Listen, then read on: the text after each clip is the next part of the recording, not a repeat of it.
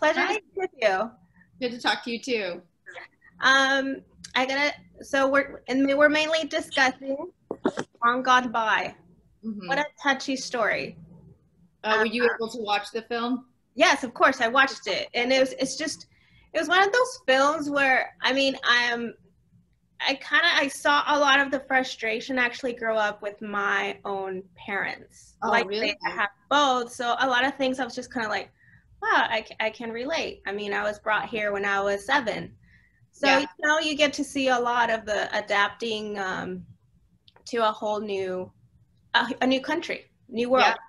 yeah. So, I was born here, but almost 2 weeks or 3 weeks. As soon as I was able to fly, we moved back to Costa Rica, and then I didn't come back to the United States until I was 5 or 6.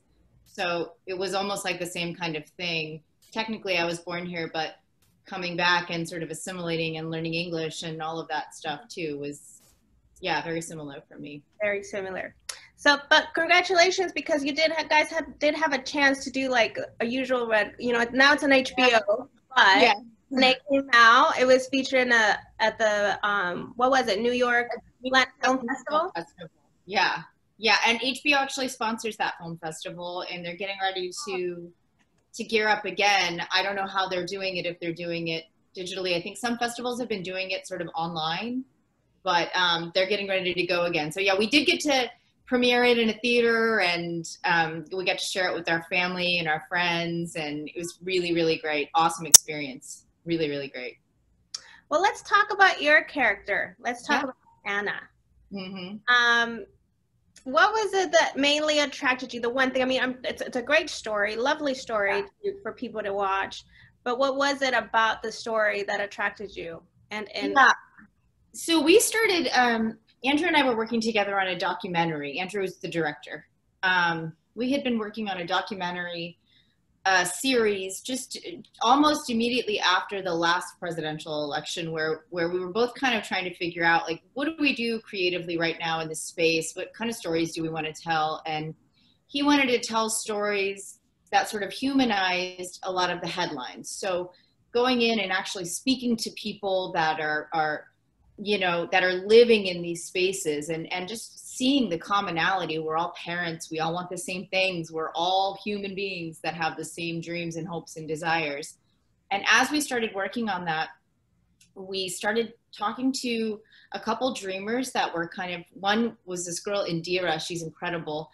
She wanted to be a doctor, and she didn't qualify for financial aid, but her local town, they all just kind of rallied around her and raised enough money for her to kind of go to college. And now she's actually finished, and she's headed to medical school. She actually did get into medical school. So that kind of started the conversation of, all these questions were coming up about, legal, illegal, what's right, what's wrong. And initially we were trying to say, how do we dramatize a story that maybe we've seen before, but in a unique way, where we have a character that's complicated, and maybe she's not making the right decisions, but she's doing what she thinks is best for herself. She's not a bad person, and kind of playing with the lines of right and wrong. So,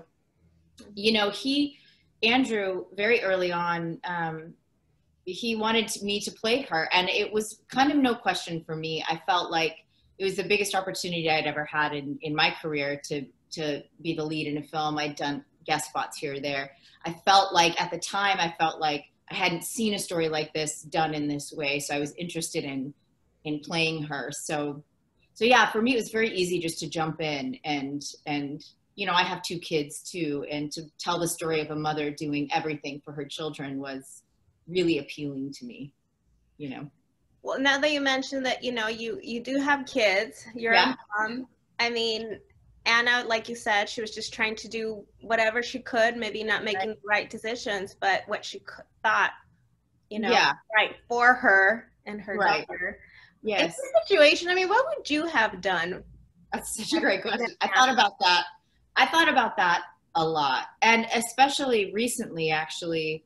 This is such a crazy time, this virus, and we get so used to it, but then sometimes I just kind of, I don't know if this is happening to you, but I'll just freeze and be like, this is crazy what's happening. We can't go outside, you know, it's just, so I start thinking about, what if we were backed in a corner, and what if we had to be the ones to leave? Like, well, you know, I've had these questions in my mind. When I was making the film, I thought, what would I do? What I kept coming back to was, what wouldn't I do? So like, I come from a lot of privilege. My family is all here. No matter what happens, like, I'm gonna be okay. And my dad lives in Costa Rica, so I have basically two countries that I call home, that I can go to. My kids are never gonna starve. We're always gonna have a place to go, even if we lost everything. So it's a hard place to put myself in, because I think this woman, you know, Anna is just, she doesn't have anybody at this point in her life. It's just her and her daughter. So I think, what would I do? Like, if I knew that I had no choices, I don't know. I really don't know. I don't think I would be caring as much about right and wrong in those moments, if it comes to my kids and how to set them up to be successful, especially if nobody gets hurt. Then those are the kind of the muddying of the lies. Like, I'm not really hurting anyone. I think that's how she justified some of her choices. No one's really getting hurt. And, you know, we tried everything else. So I don't know. I don't know what I would have done. I don't know. It's a hard place to put myself in, for sure. Definitely. So this film did not have like a long extent of dialogue. Yeah. Oh yeah. But the film had so much emotion in it. Yeah. What's the struggle in playing a character like that, and in a film where it's like you have to really portray that emotion for the viewer to feel how the character's feeling? Yeah, that was I mean, it was kind of a gift in a lot of ways, because the girl who plays Izzy is actually my niece. Her name is Izzy as well.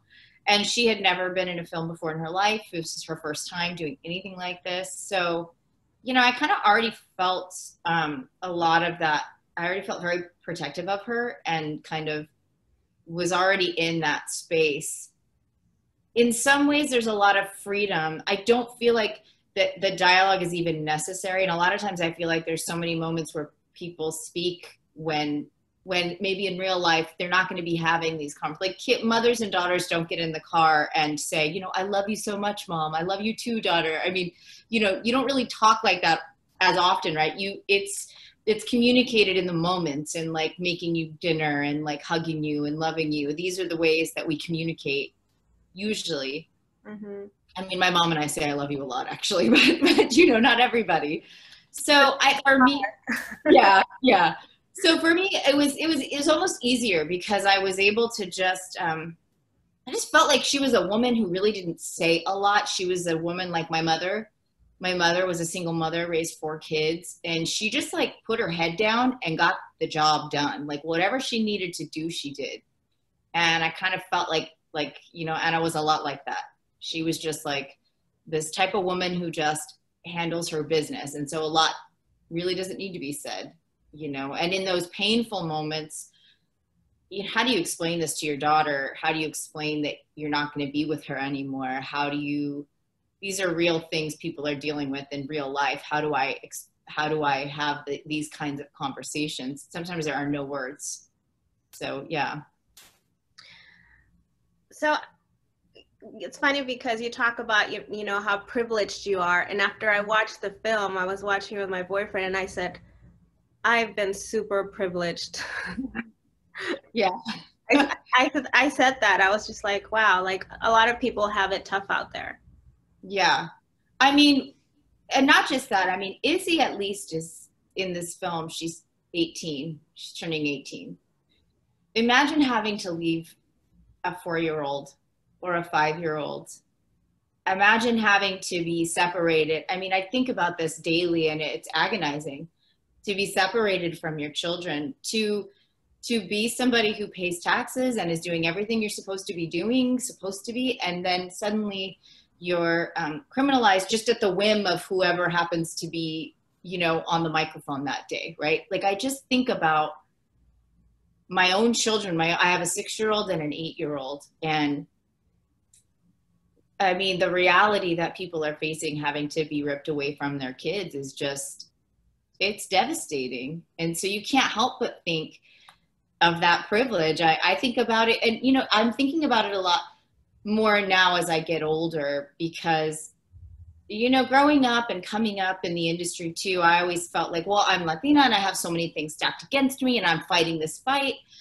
And but it's true, I have to acknowledge that, like, I have had a lot of opportunity, and just the simple fact that I know my kids will never go hungry, I mean, that right there is more than a lot of people have.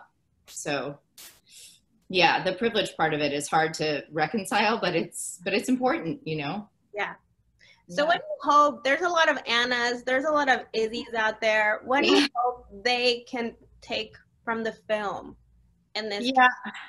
You know, I just hope, for me, I hope that, and one of the things that I loved about her was that she was, you don't get to see a lot of complicated women characters, least of all complicated, you know, women of color. It's usually like, you know, she's like a saint and there's nothing, you know, she's just like, or she's like, you know, like in Roma, she's the maid and she takes care of your children. And it's like there's these black and white pictures of women. So for me, seeing Anna was just like a complicated, interesting woman, and men get to have complicated, interesting characters all over the place. You know, you see lots of men who are struggling with the choices they're making in their life. And so for me, I think what I hope people will see is representation. Like, this looks familiar. This is not I hope this is not a caricature.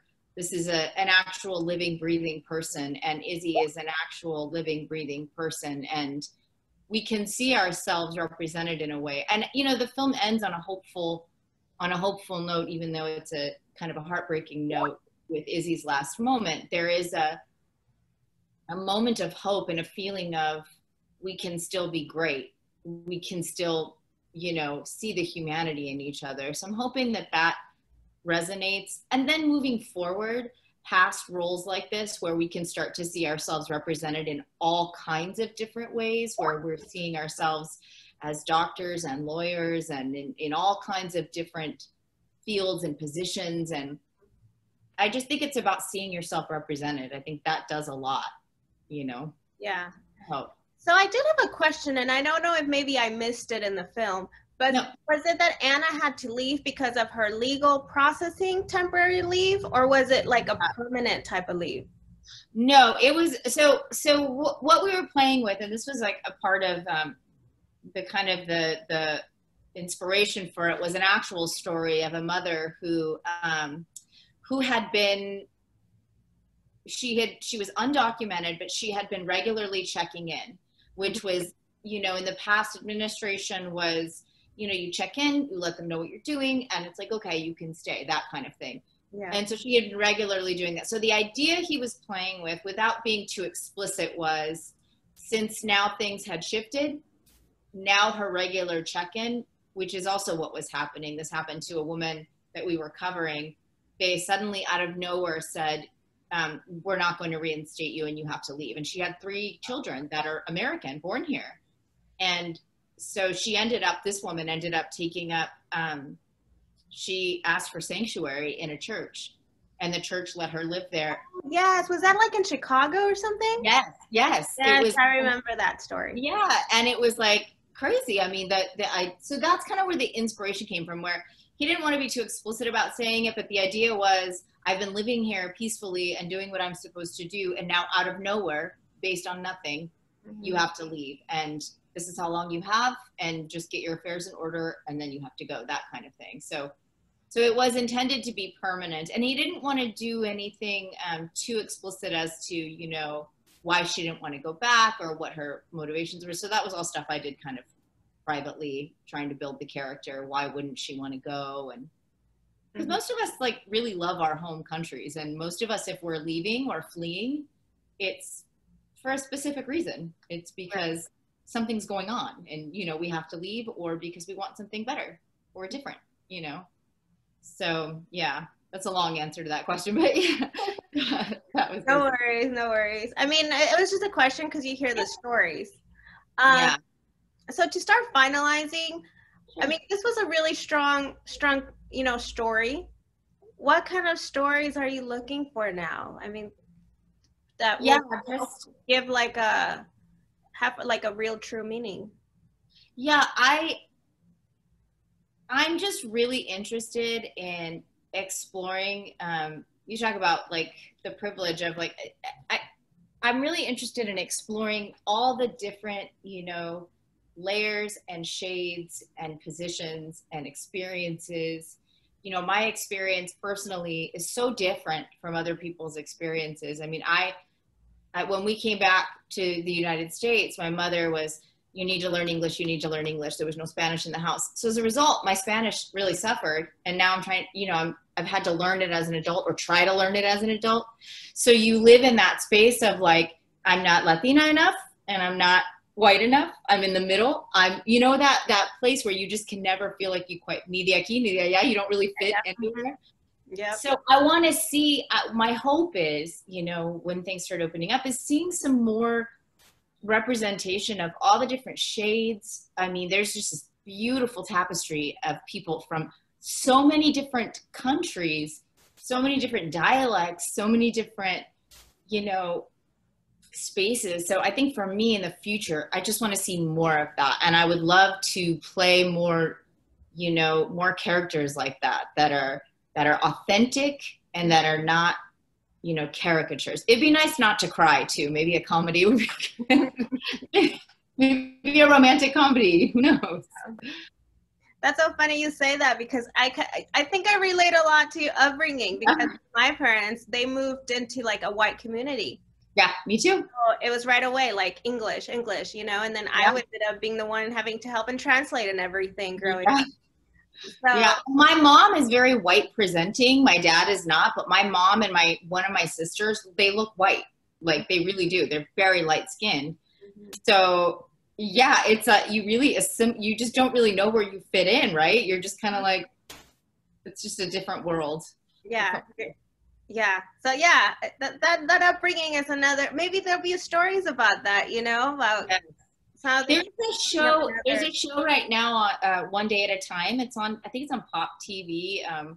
Gloria Calderon Kellett, she's the showrunner of it. And there's a character on that show that is this young teenage girl. She's like very light skinned and her grandmother's teaching her Spanish, same kind of thing. She just never learned it, So I love that. I love seeing that because so many of us have that experience where we don't really fit in with our family. We're talking to our grandmothers in English and they're talking to us in Spanish, that whole thing. And it's like, yeah, it's a totally different experience. And I've only seen it represented once or twice.